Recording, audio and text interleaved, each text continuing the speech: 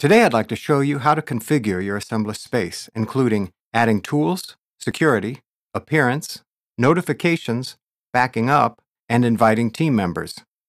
Most configuration is done under the Admin tab, which shows up if your access level is set to Owner. You can choose from over 20 tools to customize your workspace. Normally, you'd want ticketing for issue tracking and release planning, a code repository like Subversion or Git, most of the collaboration and most of the management tools, and when your project is ready, at least one of the build and deploy tools.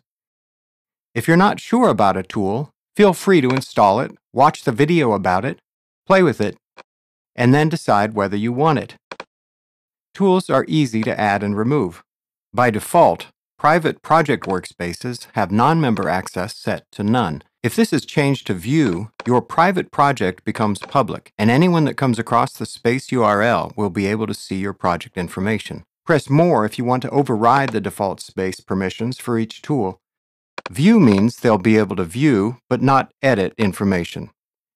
Edit allows them to do just that, edit information within the tool.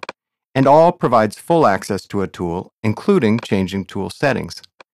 You can limit access to your space to specific IP addresses. Don't worry about locking yourself out if you forget to enter your own IP address. As space owner, you're sent directly to the admin security screen to fix things. Click on Appearance to change the name of your space and rearrange the order that tabs appear by dragging and dropping. You can specify a default landing page. Typically, this would be the tool that is most frequently used, so team members land on the tool and can get to work. If you're familiar with CSS, you can also change the overall style of your space. If you don't like the new look, it's easy to change back. Here I've specified a custom logo file. Two of my favorite things about Assembla spaces are the activity stream and email alerts. When you're logged in, the activity stream lets you see what's going on without having to ask. New and updated tickets, code commits, stand-up reports, and so on. Activity reports can also be sent directly to your team members, and email alerts lets you set the default for how often and what type of messages new team members will receive. Each user can later change their personal settings from email notifications under the Stream tab. The last section of the Admin tab is Resources and Backup.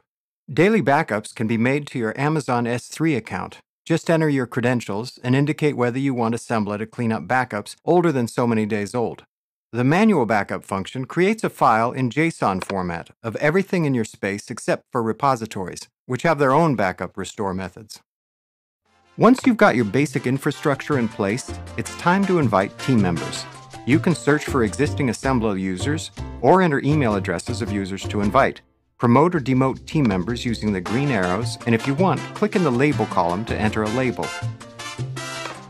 I hope this gives you an idea of how Assembla spaces can be configured to work the way you and your team like to work.